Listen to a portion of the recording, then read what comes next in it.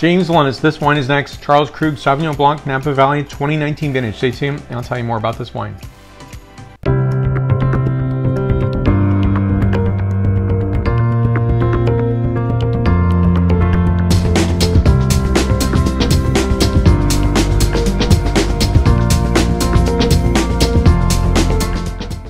So thank you for joining me today. I appreciate it. Beautiful weather here in San Francisco. Pretty rare.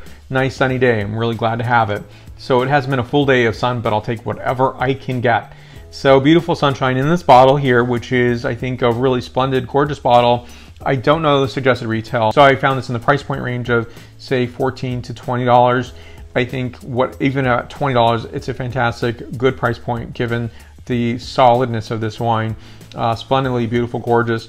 And I have seen more Sauvignon Blancs in Napa Valley for much more expensive price points.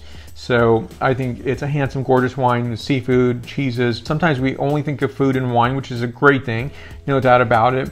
So I don't think there's any wines that don't go well with food. I think most, and if not all, do.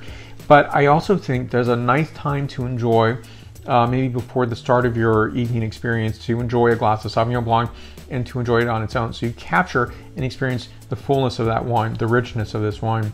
So first of all, point score, 93 points out of 100 points. So also right up here, subscribe button. So please hit that button. I thought I'd say that in the beginning because sometimes people don't. I get it. You have a lot of things to do and you may not have time to see the entire video. So I just want to point that out. You'll see the latest videos that I am producing. So here we go. Now this is handpicked at night. This is going to be cold fermented. In addition to that, this has both native and select yeast. And this is also aged sur lie. So some stirring in this as well.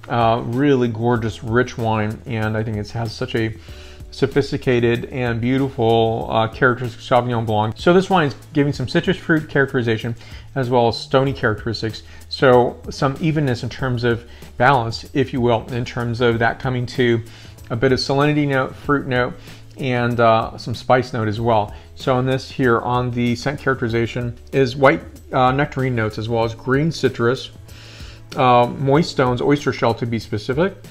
And I would also even say on this is a bit of fennel note as well.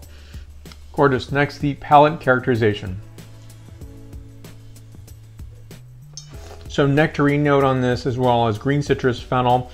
Love that fennel note, and moist stones. So it really has some salinity, also that earthiness that comes with it.